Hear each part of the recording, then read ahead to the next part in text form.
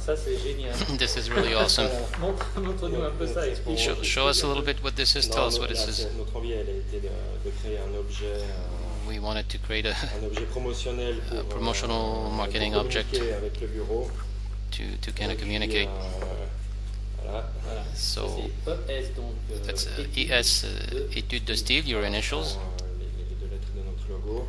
Yeah, the 2 letters of our logo.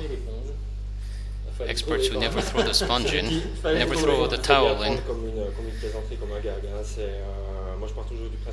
It's such a joke. It's you know, you have to kind of surprise and amuse, as opposed to being so conservative. So we like to communicate with funky objects that make people laugh. You guys have a website, right? Etude-style.com is your website. It hasn't been updated. Yeah, Donc voilà, we'll c'était un mini-book avec so it's kind of a mini portfolio with a few illustrations of products that we've built, designed for Basel 2010, et puis quelques esquisses, quelques drafts and a few draft drawings de l'étude. of how we got there. Et qu'est-ce que tu penses des trends, enfin, What do you think about trends? What's coming down the pike in horology? What do you think the future is bringing us in the watch world? Technically, design-wise, either.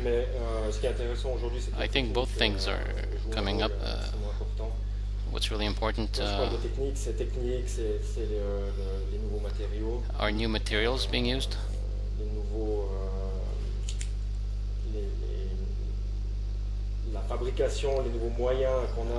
Manufacturing and methods are new,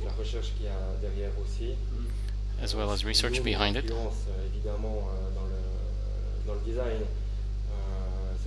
So this influences design, of course.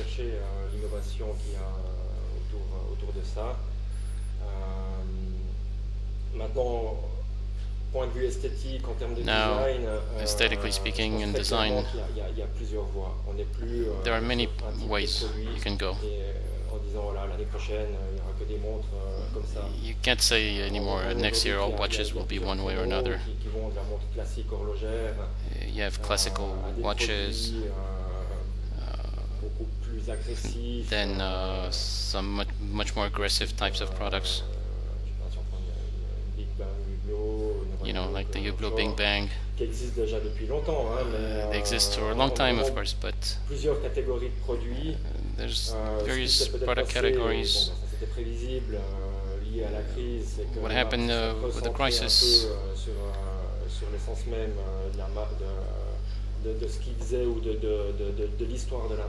Some manufacturers have really focused on brand history, like Marvin, for example.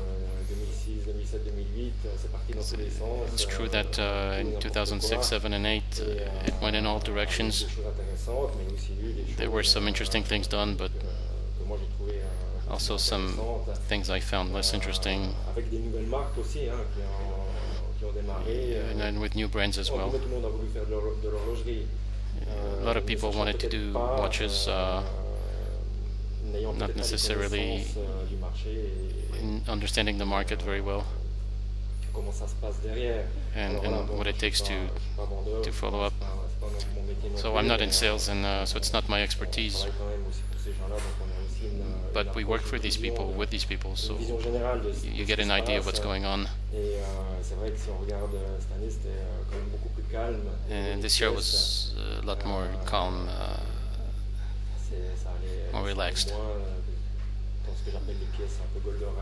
Less funky types of pieces.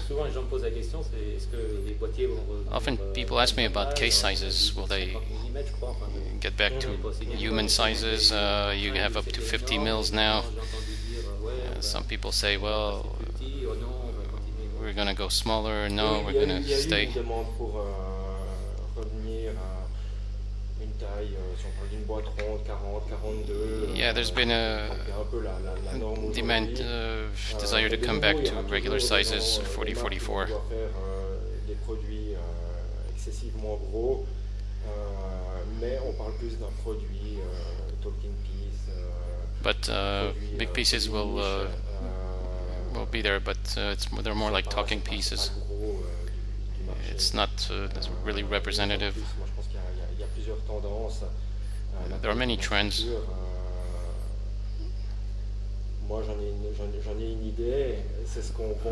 I have an idea. I kind of know what's going on. That's part of our added value that we bring to the table.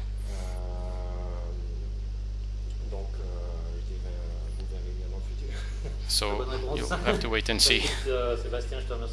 Sébastien, I want to thank you so much for taking the time and having given us all this insight